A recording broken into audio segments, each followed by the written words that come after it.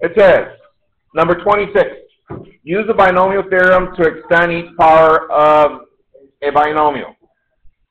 So, in order for us to use the binomial theorem, what do we need? We need the pattern. That means we need a Pascal triangle. You guys remember that? Here we go. We got 1, 1, 1, 1, I'm sorry, 1, 2, 1, 1, 3, 3, 1, 1, 4, 6, 4, 1. Now, where do you start, Mr. Q? Where do you stop? Where I stop, look up, because this is telling us that we need what? Row 4.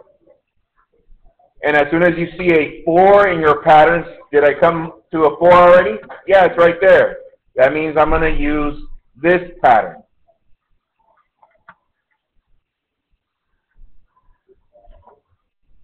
Yes? Okay, good. So, here we go. This is term 1 and term 2. So what's my first number, my first coefficient? 1. So I write 1 times x to the 4th times negative 2 to the 0. Remember these? What's my next coefficient? 4. So we do plus 4. And from this point forward, look up. These values for x keep going down at each term. And these values for negative 2, the exponents keep going up 1. So here we go. X to the 3rd, negative 2 to the 1st. Next value, 6. We get what? X to the 2nd and negative 2 to the 2nd. Once again, notice that the x values, the exponents for those keep going down. 4, 3, 2. Well, guess what we're going to have on the next term? Next term is what? 4 plus 4x to the 1st and negative 2 to the 3rd. So, once again, for the term negative 2, the exponents keep going up till we get to which power? For the second term, till we get to the 4th. The other one till we get to the 0. Yes. Thank you. Chance. All right. And the last coefficient is 1. So plus 1 x to the 0 and negative 2 to the 4th. Am I done using my coefficients here from the pattern? Yes. Now we just simplify. Nice. Here we go. And also, mental note, what did we say? Any number to the 0 exponent is 1. So if I have a star here, star to the 0, 1. Also, any number to the first exponent is the number itself. So let's say I have a star to the first, what do I end up with? A star, because it's the same number. So here we go. What is negative 2 to the 0? Negative 2 to the 0 exponent is 1. So what is 1 times 1? 1, and we're left with x to the 4th. Plus, let's see, what is negative 2 to the 1st power? Negative 2. What is negative 2 times 4? Negative 8. Bring down the x cubed. And we don't need this anymore. We can put this in parentheses. I'm going to erase this. There it is. Next, so we're done with this term. Let's go to this term. What is negative 2 squared? Negative 2 times negative 2 is positive 4 times 6, positive 24x to the 2nd. We're done with this term. So we're done with this one, and this one. So we're here now. Negative 2 to the 3rd power. And once again, look up to the screen, please, really quick. Remember, whenever you have an odd number exponent like this one and like this one, you see that it's an odd. 1 is an odd, 3 is an odd, yes? Davina, there's one right here, or one over here in the front.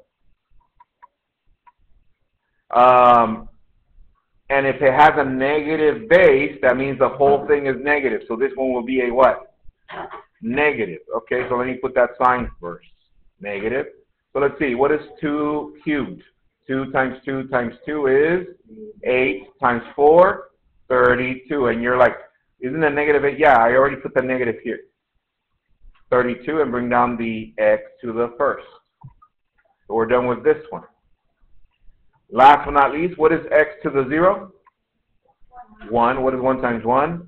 1. So we're left with negative 2 to the 4th power. Negative 2 times negative 2 times negative 2 times negative 2.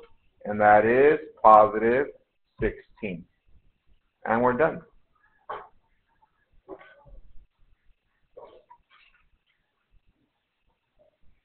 The process one more time. What do we need? We need, first of all, we need to write our triangle. 1, 1, 1, 1, 2, 1, 1, 3, 1, 1, 4, 6, 4, 1. Mr. Q, how do I know when to stop? Well, what row are they asking us to use here according to the exponent? Row 4. As soon as you see a row that has a 4, then you stop and you use that pattern. Thank you. Yes? Yes, Mr. Q. All right, let's go to number 27. Very similar, only funner. Funner. Did I say that? All right. All right. For that one, write your triangle, please. There's a couple of spots right there.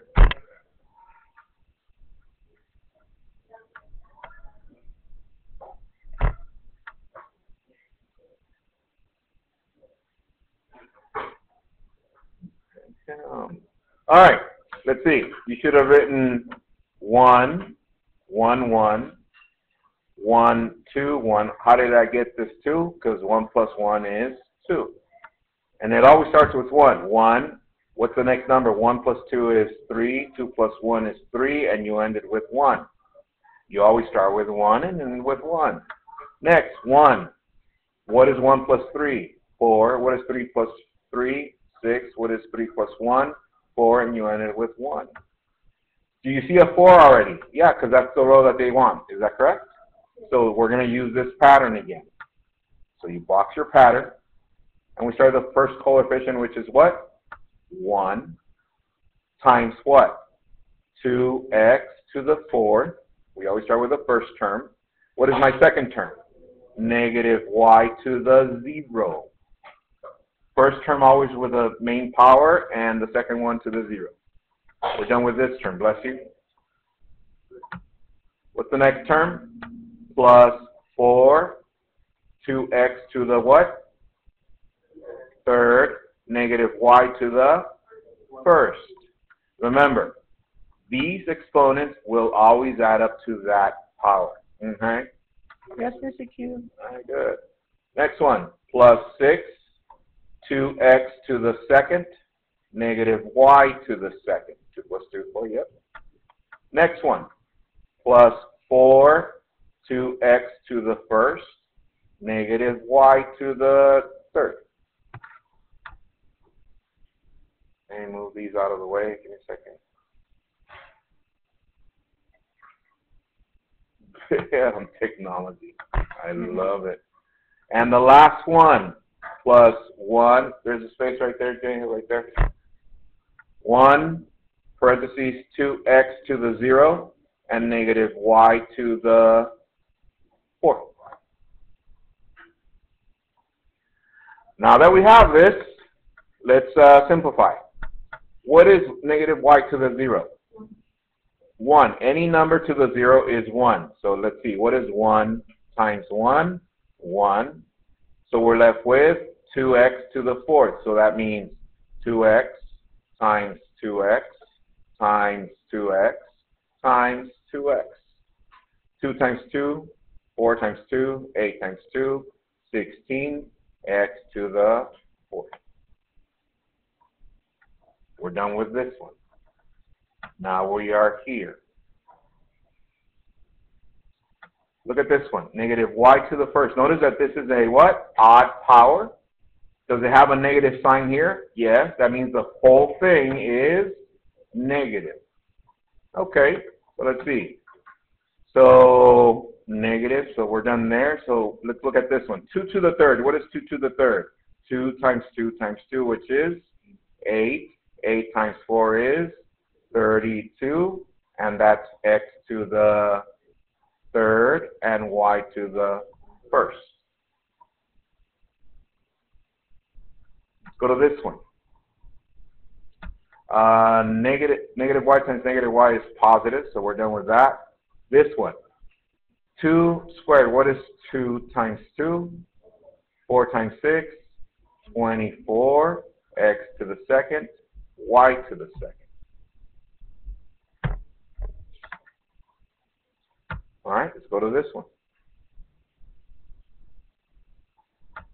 We'll notice again, it's an odd number exponent with a negative base. So that means the whole thing is what? Negative. So let's see. 2 to the first is 2. 2 times 4 is 8. So we're done with that. So we're left with x, y to the third. And last but not least, everyone, what is 2x to the 0? 1 times 1 is 1. So that means this is negative y times negative y times negative y times negative y, which is positive y to the fourth. Hands, if you got that by yourself? Okay, good. You guys remind me of me in kindergarten. That's good. That was number 27. Let's go to 28. 28. Were you good? All right. Back to the polynomial by grouping. Your favorite. Yay. Here we go. Since it has 4 terms, I grouped the first 2 and then the second 2. Question. What is GCF for these 2? X to the second. And we're left with x plus 7. Mr. Q, how did you get that? Well, first you figure out what is your GCF, and then you're going to divide each term by the GCF. So if you divide by x to the second, this is a giant 1, and we're left with 7. You subtract the exponents, and we're left with x to the first. Go to the second one. Plus, what's GCF for these 2? 6. So once again, if you don't see it, divide each term by the GCF. Giant 1, we're left with what? X, and this one is plus 7. What are my factors? Factors are x plus 7, that's 1. What do we have left here? X squared plus 6. Can we factor any more? No, these are my factors.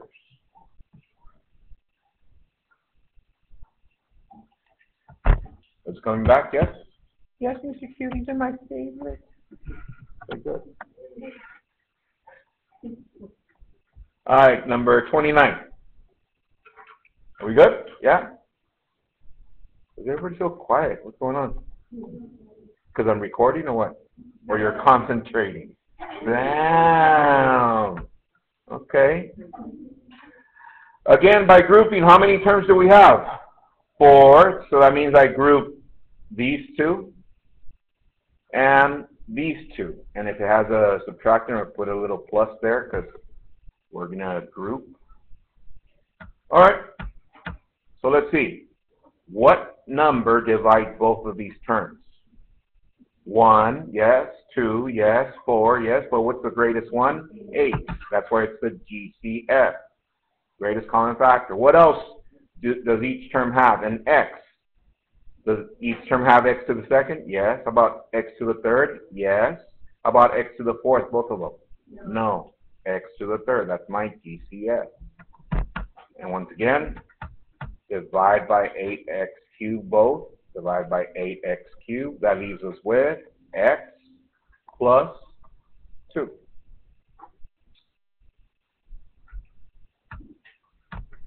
Next, what's the GCF for these two? What number divides both terms? 3, yes. 9, yes. About 27. And it's a negative. That is correct. And Jocelyn, let's go. 27. So negative 27, divide each term by that. So that leaves us with x plus 2. All right? So what are my factors? X plus 2 is 1. What's left?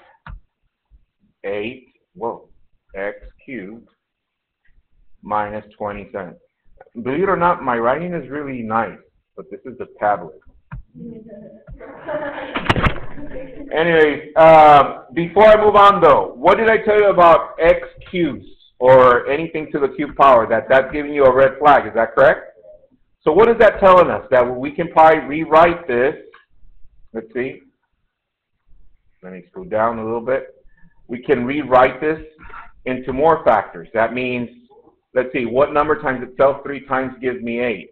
2 and x, so we can write that as 2x to the third. Minus, what number times itself 3 times gives us 27? 3 to the third. I'll put that in parentheses also. All right, now we have to follow a pattern, the one you guys memorized, right? You made it a family math night, and you're like, gather around, people. X cubed minus y cubed. One of the patterns is this, and we get x minus y, and times x squared plus xy plus y squared. What is the second pattern? X cubed plus y cubed, which is x plus y, x squared minus xy plus y squared. They're almost identical except for the symbols.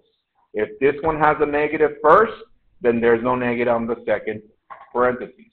If this one has a positive first, then it has a negative inside of the parentheses. That's probably the easiest way to remember. So which one looks like this? The first one, right? So I'm going to use this one for this pattern. So you're saying, how do I do that, Mr. Q? Well, look at this. X, instead of x, I'm going to use what? 2x. And instead of y, what am I going to use? 3 to fill in this. Yes? All right, so here we go. I'm going to use this pattern. Small parentheses, big parentheses. So what goes first? X minus y. But instead of x, what do I have? 2x minus 3. Does everybody see where I got that from? All right, next, x squared. But instead of x, what do I have? 2x, and I write it squared.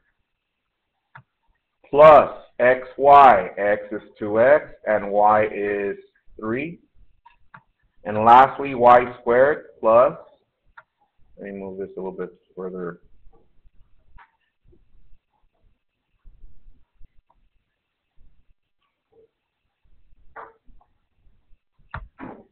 Three squared.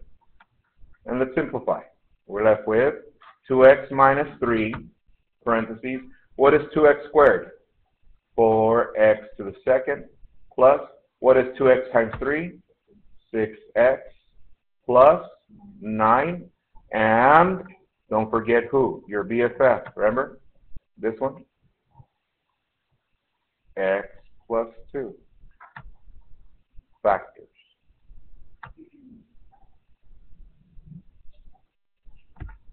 Bless you. Yes. No, you'll just get points taken off.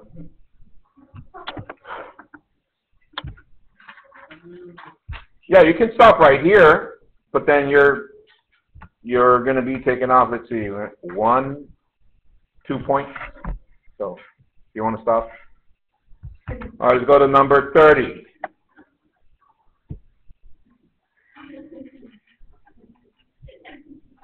Nice.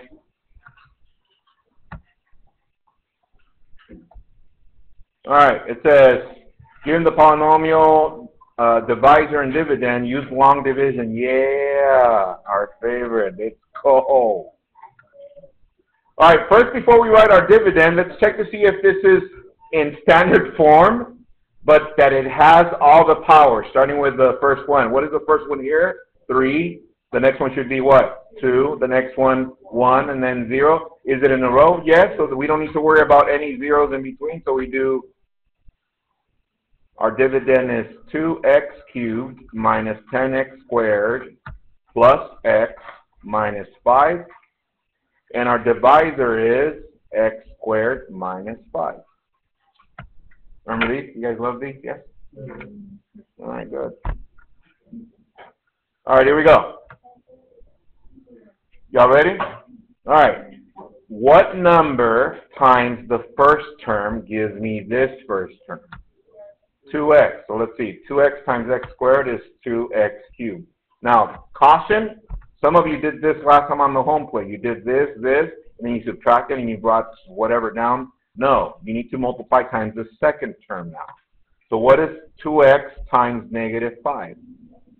Negative 5x. Pay attention to this part. 2x times negative 5, negative 10x. Is this x? No. It's right here, so we write negative 10x. Align it to that. All right. And what are we doing every time with long division? We subtract. And why do I write it here? Me, Q. Why do I do it? Me, I like to see it to remind me to do this. Distribute the negative here and the negative over here, which makes this a positive. Bless you. Very good question. Here goes y. 23 divided by 4. How many times does 4 fit in here? 5 times. What is 5 times 4? 20. All right. Let's see. How can I magically combine these? I can't unless I do what? Subtract. What does that mean? That it makes this, instead of positive 20, it's a negative 20. So I end up with 3. That's why I show it here. Yes? All right, so what's my remainder? This cancels. Our remainder here is 11x. Now, some of you are like, Mr. Q, how come you didn't bring this one down? Because right now I'm working with these two that were produced by the product of that. Yes? All right, here it goes again.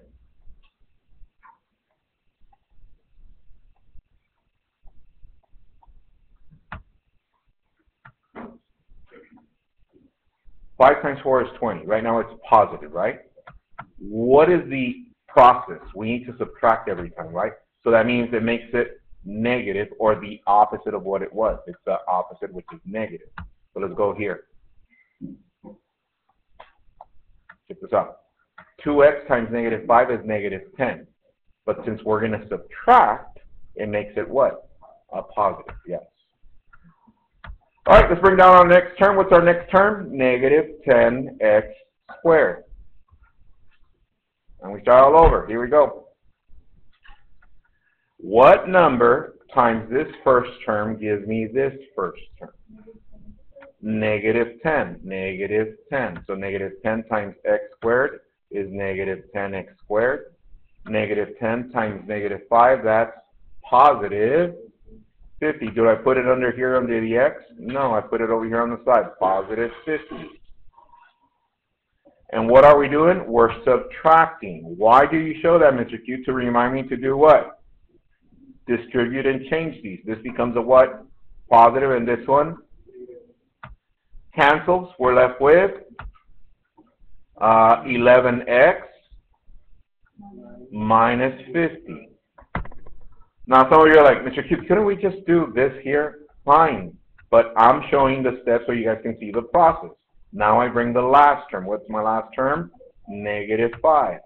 Therefore, what do I have left? I have 11x minus 55. This is my remainder. Are we done? No. Let's write down our next number. What's our whole number, by the way? No, what's our whole number? 2x minus 10. That is correct.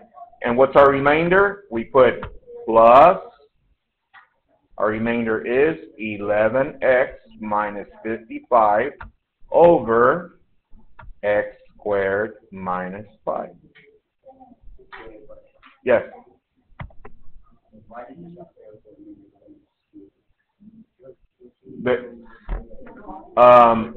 So, good question. Look up. Kaylani's asking Mr. Cube, why did you stop here? Well, what number times x squared gives me x?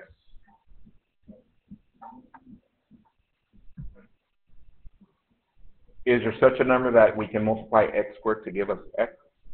No. No, because remember, if we multiply, it's either going to give us an x squared or something greater than that. So, all right, we good? All right, let's go to number. What number was this? Hold on, let me zoom out. This was 30. Let's go to 31. Oh, yeah. I'm going to give you a head start with this one. See how you do? Yes. I know, by now you guys should be like waking up like, quotient.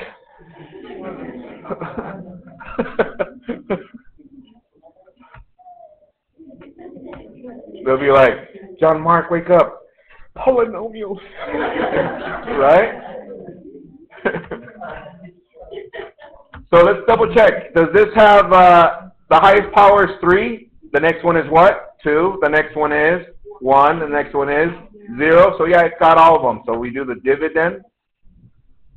We got 12x cubed minus 4x squared plus x minus 2. Let me fix this.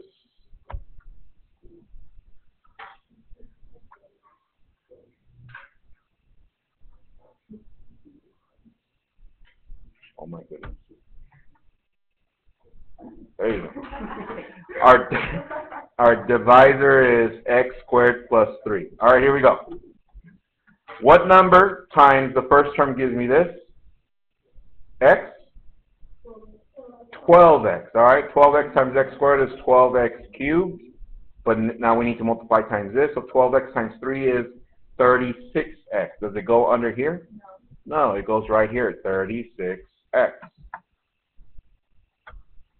Here we go. I subtract, which means I distribute here and here. So this cancels.